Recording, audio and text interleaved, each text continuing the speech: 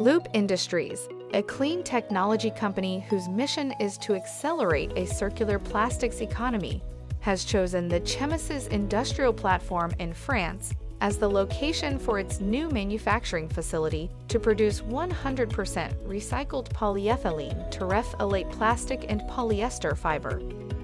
The company says that the new facility will help meet growing demand for recycled polyethylene terephthalate plastic.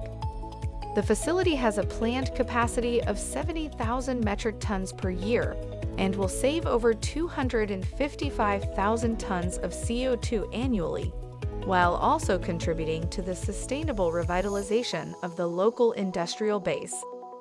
Loop expects to commence construction in 2025, with plant commissioning slated for 2027. The company says that the project will provide a sustainable solution to the global plastic waste challenge by leveraging low-value waste and utilizing Loop's depolymerization technology.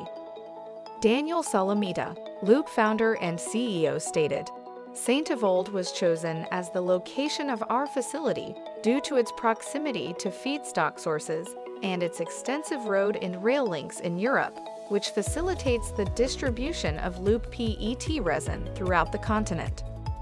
Loop Industries is a technology company whose mission is to accelerate the world's shift towards sustainable polyethylene terephthalate plastics and fibers while reducing dependence on fossil fuels.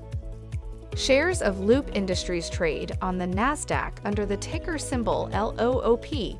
For more information, visit greenstocknews.com.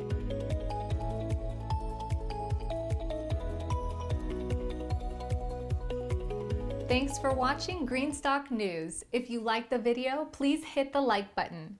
If you want to see daily Greenstock News videos, hit the subscribe button. And if you have something to say, please leave a comment.